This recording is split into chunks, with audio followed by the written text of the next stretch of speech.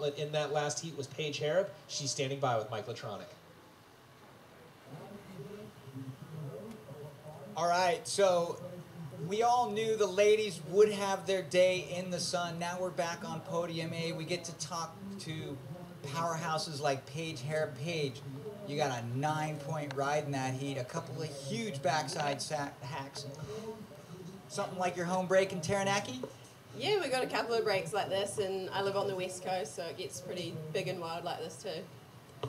Now, kind of noticed that you got the black rails. Is that sort of some kind of All Blacks thing going on there?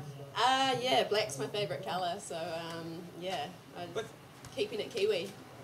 Black is the absence of color, so there's some definite mystery to this. No, but great. It must feel really good to represent New Zealand in this event and moving through the rounds in first place.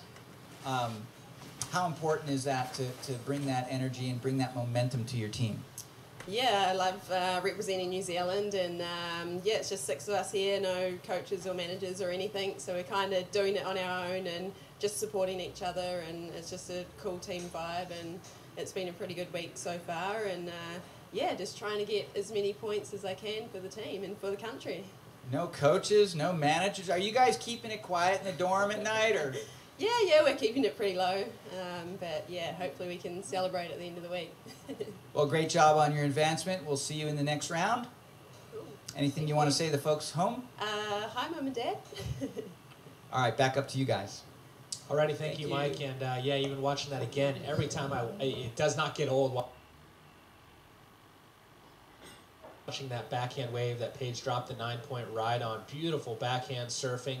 And interesting, no coaches traveling with them. I guess the question I would have liked to have asked down there to Paige would be, who is kind of the veteran amongst the team, and who's kind of leading the charge, and kind of your captain, if you will, because I'm sure there is somebody there that everybody's looking a little bit more to, than the other. Billy Stearman, he's a veteran on the QS, and Paige Hareb, she's also a veteran on the women's side. So I would think probably both of those are kind of the ones that are giving the guidance to the other competitors. What are your thoughts? Yeah, I would agree that, a little bit of the more seasoned competitor, they've got the experience and they're able to share that with the young ones, which is really important.